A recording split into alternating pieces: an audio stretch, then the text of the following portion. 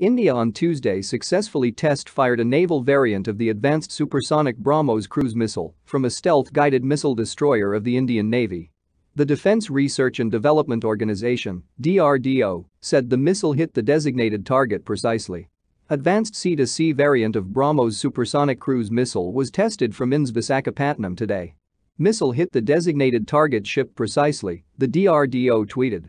Defense Minister Rajnath Singh said the successful launch of the missile reconfirmed the robustness of the Indian Navy's mission readiness. The robustness of indiannavy mission readiness is reconfirmed today after successful launch of the advanced version of BrahMos missile from INS Visakhapatnam today. I congratulate the wonderful teamwork of indiannavy at DRDO India and at BrahMos missile, Singh tweeted. BrahMos Aerospace, an India-Russian joint venture, produces the supersonic cruise missile that can be launched from submarines, ships, aircraft, or from land platforms. BrahMos missile flies at a speed of 2.8 Mach or almost 3 times the speed of sound.